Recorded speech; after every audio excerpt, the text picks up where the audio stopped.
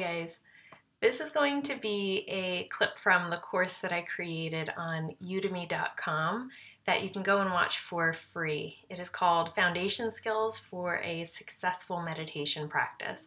It's a really good overview of some of the skills that you need to practice meditation, and it's also going to give you several different 10-minute practices that you can use as much as you like.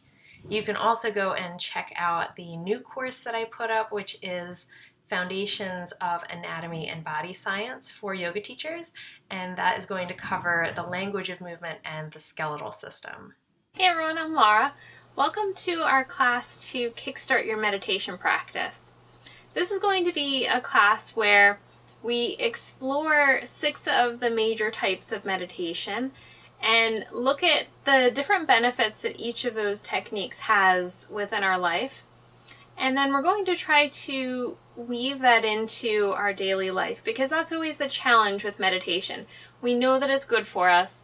We know that we need to start a regular practice, but actually doing that is always more challenging. So to start out this class, I want to just look at the word meditation and what this actually is. And within that understanding of what meditation is, I think we can start to look at some of the reasons why a lot of people try to start a meditation practice and are not successful in that. So the word meditation, or the process of meditation, we think of as a practice of training our mind, of training the skills of focus and concentration. Because a lot of the distress that we experience during the day is our inability to focus. It's not being able to complete a task without getting distracted. It's our mind running away with our thoughts. And a lot of times when it runs away with our thoughts, it can go in a negative direction. So we want to be able to have the ability to notice that process and then redirect, so that we're going in the direction that we want to go in, rather than where our brain is dragging us. A lot of times in meditation, we use the visualization of the mind as a monkey.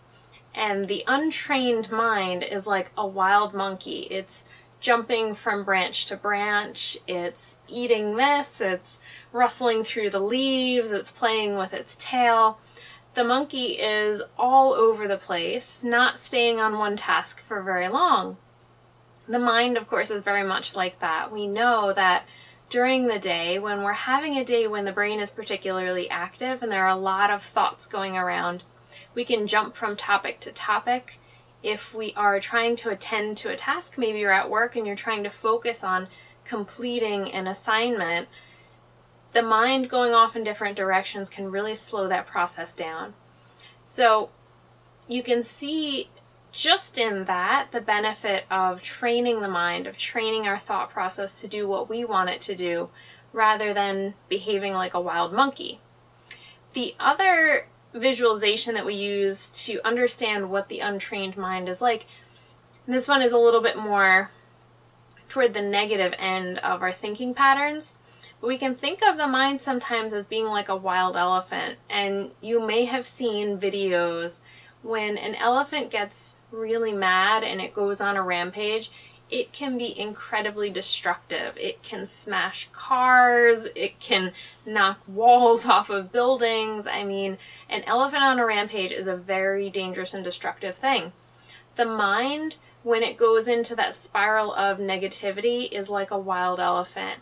It will destroy anything that gets in its path, and it is very difficult to control and try to rein that in.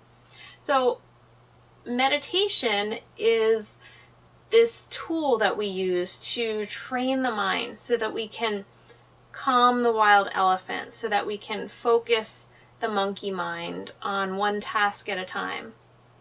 That's really the objective here. One of my favorite meditation teachers recently has been Dan Harris, who wrote Meditation for Fidgety Skeptics, which I just love the title of. But he says that meditation is like a superpower. And if you think about the benefits of being able to attend to a task, of being able to focus, of being able to fully apply your mind to one thing at a time without getting distracted, it really is a superpower, especially in the world that we live in, where there are constant distractions. There are no end to the amount of things that you can get distracted doing. You can think of this like if you are on the internet and you're looking up something and then something comes onto the screen, an advertisement, and you click on that. 20 minutes later, 10 pages or tabs later, you have gone down this whole rabbit hole and you totally forgot what you actually went onto the computer to do. So that kind of shows you the process that we're faced with constantly, especially with media, with computers, with phones, with TVs. We can constantly change channels. We can constantly open a new tab in our web browser. We can constantly open a new app on our phone and have this input that is always changing. So in that, the brain, the mind gets really used to constant stimulation and constantly jumping from thing to thing. When it gets bored, it wants to hop on to the next task. But unfortunately, when we're trying to be productive, when we're trying to complete something, that skill does not serve us very well. So the way that we can fight that process, the way that we can train our brain to do what we want, to function the way that we want, is meditation.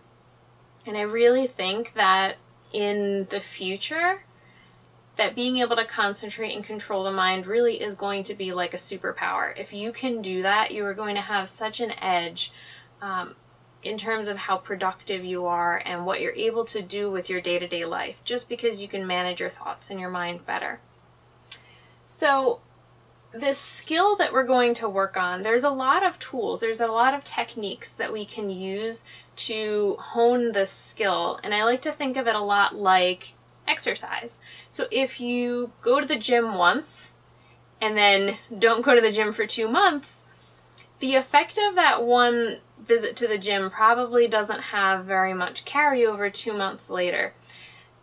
If you're going to the gym 3, 4, 5 times a week consistently for that 2-month period, you're going to see change. You're going to see gains. You're going to see progress. You're going to notice that your body functions differently. Meditation is exactly the same way. The more consistent you are with practicing it, the more you work on your skills, you're going to see a change in the way that the mind works. And that's a documented thing. You can look at all sorts of research and see the science behind how meditation restructures the way that our brain works. But I think the most important part is really to experience that in yourself, because a lot of times people think, okay, it worked for that person, it worked for that person, but meditation isn't for me. I hear that all the time.